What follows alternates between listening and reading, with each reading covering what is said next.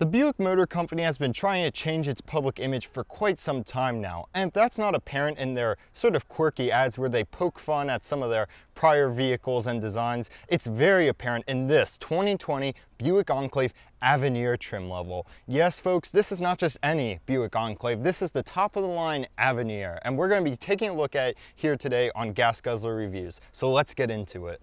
But first, a big thanks to all the folks at Kuhn Chevy Buick GMC of Clarksville, especially Eric, for helping us get a look at this vehicle here. Also, a quick note, I know we've been putting out a lot of GM vehicles recently. They just are the ones that are most convenient for us to get out when we're on these breaks in college. We're going to be working hard to film a lot of videos while we're on our winter break in college and putting out videos like this sort of intermittently while we are on breaks. Thank you so much for sticking with us, guys. We promise that we will be putting out videos whenever we can. So let's get into this one. The Buick Enclave was introduced to the world in 2007, and it received its second generation redesign for the 2018 model year. Now, it's a large luxury SUV, and it competes with the likes of the Volvo XC90, the Infiniti QX60, and the Acura MDX. This is a big place to be competing. I mean, first of all, the SUVs are huge, but then the features they offer and the competition is just massive here. So you need to bring something really impressive to the table to make it. And this vehicle has a really impressive value proposition. Coming in at around $56,000, the Buick Enclave Avenir has almost every feature standard. And then this one has one extra technology package on it, which still leaves it at an MSRP of under $60,000. And I think when we take a look at this today, you're going to see that that is a pretty good value for what you get, especially considering some vehicles like that XC90 I mentioned can get close to the $90,000 range if you option it up right. So let's take a look at this vehicle and see just what sort of value it has to offer. Now I want to jump back and talk about that value proposition I mentioned. The Buick Enclave Avenir has a standard price of $56,100 right here. And that comes with a whole list of standard features. Like I mentioned, almost all of them, ranging from massaging seats to lane keep assist and an advanced camera system that surrounds the entire vehicle. All of that is standard for under $60,000. Now this vehicle does have the Avenir technology package, which includes adaptive cruise control, enhanced automatic braking, along with premium suspension, and that comes around to $2,095. So still under $60,000 MSRP, you are getting everything that I'm going to show you in this vehicle, which is pretty impressive compared to some of the competitors. The front of the Enclave Avenir is definitely a good-looking vehicle, and it's following a lot of the Buick corporate design trends. So if we look at the top right here, you have these nice body lines. They're not really strong, but they're definitely distinct. They're sort of lightly rounded and they give the hood a nice effect in the sun. It's better than just any normal flat hood that you would traditionally get. And you have a few of them. It creates a nice look. Moving down from there, you have your headlights. Your headlights have this nice sort of silvery overhang over them. I'm not entirely sure how to describe it, but it's a nice silver overhang. You have your Buick badge right there, along with the reflector back here. Now under that, you have this nice piece of metal. It looks kind of like a boomerang. It goes this way and then boomerangs back, and that encloses your headlight right there. I think that's a really interesting look what they've done inside of the headlight enclosure here, and I myself really like it.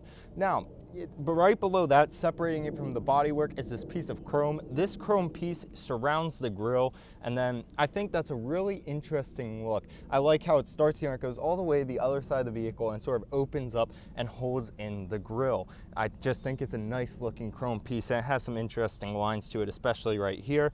Now, talking about your grille itself, it's this neat, almost diamond pyramid shape. A lot of these small pyramids, and they all are made of sort of this dark smoky chrome. I think it's a really nice look. It seems just a tad darker than the chrome that surrounds it, at least from my angle right here, and I particularly really do enjoy it. In there you have your Buick badge, red, white, and blue, which is very nice, and that has these chrome wings coming off it that don't just quite touch this piece of chrome right here, this piece. I think that is a really neat look, and I think it is a very classy design having those large wings come off of it. Now moving down from there, you have some fog lights down here. You have this piece of metal that this metal chrome that also has a light in it. I think that's a very good look. Overall, it's a very good looking front fascia. I think that they did a good job with it. It's classy. Nothing here is outrageous. It's exactly what you want in a Buick. So here we are at the side of the Enclave Avenir, and I think that overall this is a good looking vehicle. I like how your lights right here sort of wrap around pretty well onto the side of the vehicle. I like when automakers sort of merge the sides of their vehicles like that. You also have a nice body line that starts here and swoops down under the headlights in the front. Now, as we look around here, first I'm going to start by talking about your rims. You have these 20-inch aluminum rims, and while they aren't my personal style, I actually think they do look nice, especially for this vehicle. I just think that sort of how you have these angles mixed with the curves, it's a really nice mix of angles and curves, which is something that you don't see too much of these days. A lot of times you see one or the other in the automotive industry right now. Now, you do have a lot of nice chrome accents along the side of this vehicle. Now, I know my co-host Cole does not like all this chrome on sides of vehicles, but I personally do, especially on this one. You have a nice chrome accent right here, you have one down here, and you have Avenir written in this nice script in chrome, adding some extra class to the vehicle. You also have this nice chrome strip running around the vehicle. Around the windows, you have chrome right here on your door handles, and I think it all looks very nice. You also have this brilliant garnet red metallic color. I just think this is a really incredible color. It's like a wine red almost. I really like it. I think it looks really good with all the chrome, especially like here, and you just have this nice body line right here running under the windows. I think it's a very good looking vehicle from the side. Now, the one part I do not like from the side is right here. If you all have watched some of our previous videos of windows with floating roof, or vehicles with floating roofline windows, you know how I feel about them. I think they look cheap, I don't like them, and I don't think automakers are fooling anyone thinking the roof is floating. This is a cheap piece of plastic. I do not like it. I wish they just connected this right here, because now the chrome doesn't line up, and I just personally do not like this look.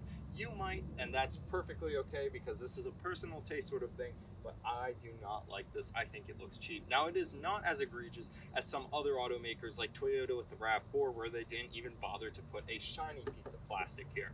Literally just a matte piece of plastic. But I'm not going to rant about that anymore. It's going to just frustrate me. So we're going to move around to the back of the vehicle. Overall, a good looking side, especially with this color. I mean, I just can't get over it. So it is official, everyone. My lapel mic has died. However, this microphone is still working, the recorder itself. So we're going to either use this or the camera audio. Apologies for this. We're going to have it fixed by the next video. So sorry for the bad audio, but let's continue. So this back area right here is actually my favorite angle of the Enclave. I just think it is a very good looking vehicle back here. I really like this strong chrome bar that runs across the back and how it plays with the taillights right here.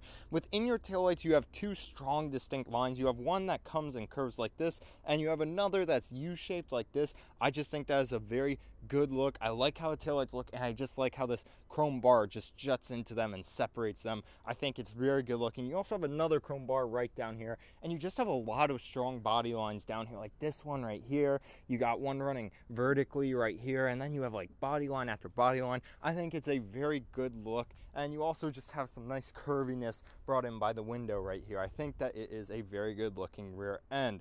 Now, this does have a power tailgate that you can open with your foot. You just want to kick a little bit to the right of this exhaust pipe right here. The exhausts actually are part real, so they are a real tube that comes out and feeds into those decorative pieces right there. So it is not the completely fake ones that we've seen in some other vehicles. As you see there, opens up quite nicely. There is actually a puddle light that will show at night, a Buick puddle light that will show you where to kick, so that is very cool. Now, once you get back here, you do have a best-in-class 23.6 cubic feet of cargo seat with the third row up. Put all the seats down, you'll have about 97.6 cubic feet of cargo space. That is a lot of room. Now, you do have power seats back here, so to put those down, all you're going to do is press this button right here. Your headrest will go down. If you hold it, the seat will go down. Now, a lot of automakers in their luxury SUVs have power folding seats, but they won't come up if you push the button. In the Buick, they will come right back up if you just hold that button. Pull your headrest up and you're good to go. So overall, this is a very functional rear area, lots of room, and a good looking back as well. Very cool. Now here in the engine compartment, you have your 3.6 liter 6-cylinder engine putting out 310 horsepower and 266 pound-feet of torque. That's made to a 9-speed transmission that's going to send power to all 4 wheels. And you can expect about 17 city, 25 highway, and 20 MPG combined on this all-wheel drive model. So entering your Avenir, you do have a proximity key you can use. So right here, this is your key. Let me get into focus for you. It does have a little more rough black plastic than I would like, but you can see you do have your button for your remote start, your lock, unlock, and your power tailgate.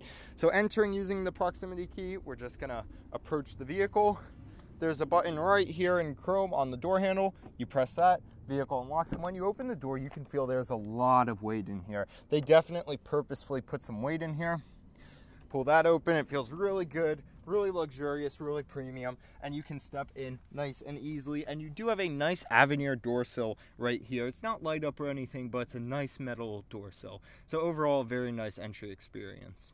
So here we are in the front of the Enclave Avenir, and it is a very nice place to be. This is where this vehicle really shines. So first of all, you just have nice leather everywhere. So this has a nice chestnut interior, which is only available on the Avenir trim. You have this nice brown leather that runs around your infotainment and around your air vents. Then you have some nice sort of fake wood grain right here that runs under that, and then under that you have this gray leather, and then it molds really nicely, this gray leather. It comes and into your center console area right here, and then you also have continuation of that chestnut leather right here, and it runs in this nice long strip all the way down the center. It's a very nice look. There's soft touch everywhere up here. And then along your doors, this is all soft touch and padded. There's a little bit of black plastic right here that I'm not a huge fan of. Just making this a bit of a nicer material would have made a big difference, but you still get a lot of very nice materials in here. You have more of that wood grain down here, and then you have metal. You have this metal line, this big metal line that runs all the way around in front of your passenger. You have the metal that sort of separates your infotainment from your leather right here in the center. And you also have more metal here in your center area. Overall, the materials here do feel very premium, especially keeping in mind that this vehicle costs under $60,000, and you have this very nice interior with 2 tones of leather, metal, and wood. Overall, very premium experience, especially at this price.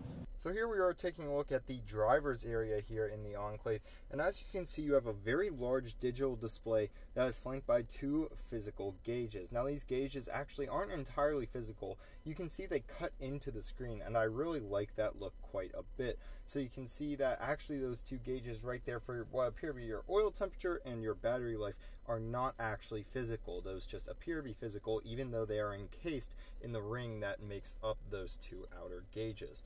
Now this whole area can be controlled right here on your steering wheel. Right now we're in the info screen, so you can scroll through and get all sorts of neat information by clicking the up and down arrows here. Now if you want to change what's being shown here, if you don't want to see info about your car anymore, you can hit the side arrow, and that will bring up a little sub menu, and for example we could have our navigation right there. So that is something very neato. Now I'm going to put it back to info. And in this screen, you can also adjust a lot of your driver safety features like your collision warning and your adaptive cruise control. You can see we have a button for our heated seat right there. So there's a lot of neat options that you can do with this center screen. It's very clear, it's very crisp, and it's very quick. I like it a lot. Now let's take a look at your actual steering wheel itself. You do have some hard plastic right here, but everywhere you're touching is leather. It's a good width for this sort of vehicle. And you do have this nice little wood piece right up here, which definitely is a nice little taste of older Buicks, and I definitely like having that wood at the top there. So overall, very nice driver's area. You can see we're still surrounded by those premium materials like this chestnut leather, this fake wood grain, and this nice little weird metal chrome strip. Overall, very nice driver's area. The seats in the Enclave are very nice. They are heated and cooled, and you can see down here we have power adjusting for both the passenger and the driver. Now both the passenger and the driver also get this little button which turns on your massage. So let's show you your center area here. We're going to start up top.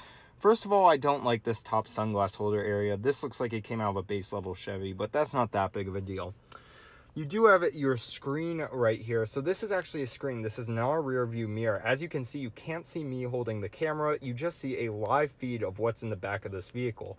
Now, so there's a camera in the back which is recording everything and displaying it on this screen. And the benefit of this over a traditional mirror is that you can have stuff stacked all the way up, blocking your rear view mirror or blocking your rear window.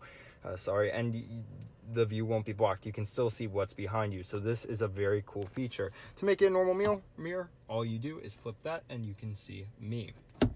So now if we move down from that, you have your infotainment system, which is wrapped in this metal, which is wrapped in leather. So that's very nice. Now, if you've watched any of our other GM videos, you know that we really like this infotainment system. There's nothing too spectacular about it other than it's super fast. It doesn't have any weird features like the BMW one in particular. It does have CarPlay, Android Auto. These cars do have the Wi-Fi hotspots if you want to pay for those. This car does have a Bose sound system. I can't play it for you because of YouTube copyright rules, but I can tell you it does sound very cool. Probably the best app on here is the camera app, and some of the camera views don't work so well like this one, but others are very helpful. You can get all different views around your vehicle, so that is very useful. Like this one's very useful if you want to make sure you don't hit a curb. To get back home, all you're going to do is hit the physical home button right down here. Flanking your infotainment screen, you do have buttons to control a lot of your vehicle systems, your traction control, your four-wheel drive. You also then have your parking sensors, your lane keep. Overall, that is a very functional system. Buttons you're going to be pressing a lot are very clearly displayed. Right below that, you have some buttons just for controlling your infotainment screen, and then you have physical climate controls below that. Now, this doesn't have the cool dials that GM puts in some of their vehicles, where as you turn the dial, the temperature is displayed inside the dial. But it does have those nice blue and red lights on it. You do have your controls for your heated and cooled seats. So you can see as I just hit there, the heated cooled seats will turn on. It is very hot today in this car. And then moving down from there, you have your shifter. We do have one of those weird shifters, so you can see if I put my foot on the brake, you just push this button on the side, and then I can pop into drive like that, reverse like that, or just push this button to go into park. Now on the side right here, you can see that we have two cup holders, which is currently holding our microphone. And then you also have this nice wood, which is surrounded by this nice metal, which surrounds your shifter, which I forgot to mention does have some nice materials on it. You then have this nice leather armrest with the stitching that goes around it. Very nice. Open that up and you will find a small amount of storage space. It's nothing spectacular, but certainly usable. Overall, this whole area is very practical. It's pretty nice looking and I certainly like it. And it is here, folks, that my camera decided to overheat and shut off. Now, the rest of the clips are still good, but this one didn't quite finish, so just my thoughts about the back of the vehicle. You did have seat heaters back there, which were very nice. The seats were pretty comfortable, and in this clip, I'm sitting behind where I would sit as a driver, so you have plenty of room for an adult behind another adult. There's plenty of legroom. You can see I had lots of extra. The nice materials continue back there. You have more of that nice chestnut leather and some of that more metal and wood. And you also have plenty of connectivity. You have 2 USB ports along with a household outlet, which is very nice. So overall, it's a good place to be for your rear passengers. They do have a sunroof above them, which I will mention later in the video.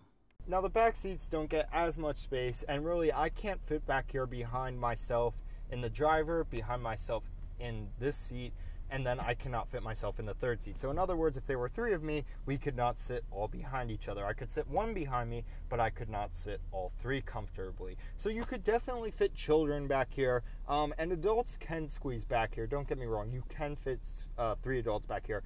It's more of a squeeze, not a fit. You're not going to want to go for a long distance, but for a trip across town, it will work.